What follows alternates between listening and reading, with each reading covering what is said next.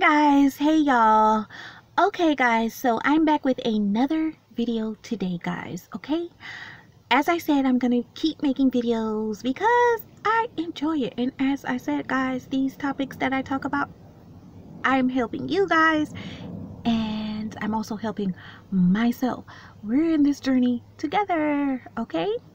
For everybody that understands, like, my videos are about self-care, things like mental issues, like dealing with stuff like anxiety and stuff like that, which are, I have more videos coming up about stuff like that guys.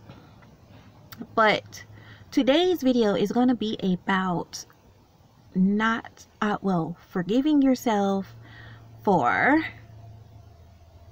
being you. If that even sounds right. I'm gonna have to see how I can change that topic around guys. But anyways, on with the video. So today is cloudy outside and the sun keeps coming out every now and then. And what else? This is my hair, just back puffy today. Okay guys, so on with the video. So guys, you know how sometimes in your life where you constantly keep saying you're gonna change and stuff like that, you don't like this, you don't like that. All right, so one day you just jump up and boom, out of nowhere it happens, right? Okay, you know what you want, you know how you plan to change it and how you're gonna take steps to get there, so you can put a smile on your face sometimes and you could be more happier and don't always walk around moping and, you know, just feeling sad and stuff like that. Because guys, you know what, and you will be shocked because if I can say this, then I think anybody can say this, but there are some days that you can actually be happy, okay? Being that I am a sad person most of the time just because of stuff that has happened in my life and stuff like that. But I realize, you know, I can't always keep thinking about stuff that has happened and thinking about my past and letting my past stop me and hurts. And even with the fact that my mom passed, that's a really tough one, okay? So I do have breakdowns and cry still about that, and will always do that because that's something that will never get better. And I may have my days about that where I don't want to talk to anybody, I don't want to deal with anybody, and I'm just not going to do it, okay? Because at those times I need time to myself. So with the exclusion of that, because that's just always going to happen. But I did realize that, you know, I don't have to take it so hard like I took it, you know. I don't know how to really put it guys, because when it's something so deep, you know, it's hard for you to really explain. So we're just gonna say about my mom's issue about that. You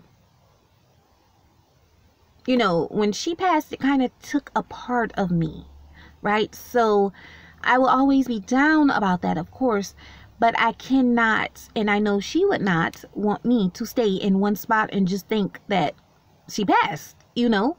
At some point, I would have to get up and move it along, which is why I started my soul searching in the first place, because I'm taking steps to move along, you know, and not stay there. Because sometimes when bad stuff happens to us, we can stay there, you know.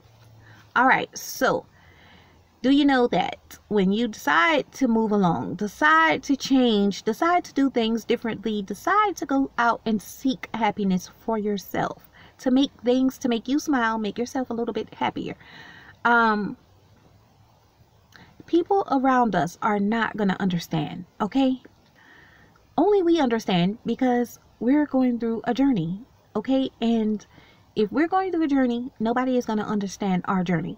Sometimes, like me, the journey that I'm going through, sometimes I can tell you what journey I'm going through, but it's kind of hard. Like different stages, it's kind of hard as I'm going through the soul searching. So it's kind of unexplainable. But sometimes, to be honest with you, I really don't want to explain to anybody. That's how I know that this is going to have good results and bring me good progress, which is, as I'm not really talking about it too much, but on here I talk about it. It's like I'm seeing a lot of stuff, as I said, before my eyes, but I've been changing and I've been noticing it. Like, I've been thinking more differently. I'm feeling more stronger. I'm feeling more fearless, you know? So, I'm not sure. I know people see it and can tell, you know? And I can feel it and I can tell myself. But along come the way where people that I deal with will start asking questions. And I don't always feel like I need to explain. You know, I've told you guys, you know, I'm going through soul searching. I'm having an awakening. And it's lasting for a long time because it was so much that I needed to wake up and see in my life. So my journey is probably going to be going on, like I said, for years. But I don't owe, if I want to change, I don't owe anyone an apology. I mean, to be kind and sweethearted like I am, I could say, okay, well, I'm sorry that I'm changing, but it's not something to be sorry about. It's something that I want to do. Like, if I choose to not do something anymore and you want to do it, just because you're my friend or just because we do this together doesn't mean that I have to stay stuck and still do it. Maybe I found out there's something wrong about it. Maybe I found out it's something better that I want to do. I'm probably not interested anymore. To not be mean, guys, because I will never be mean to my friends in that way to tell them I just don't want to do it, you know, and not give them an explanation. It's just, I don't want to do it. It's like I see more. I see different. I want different. I want to experience this. And there's no harm.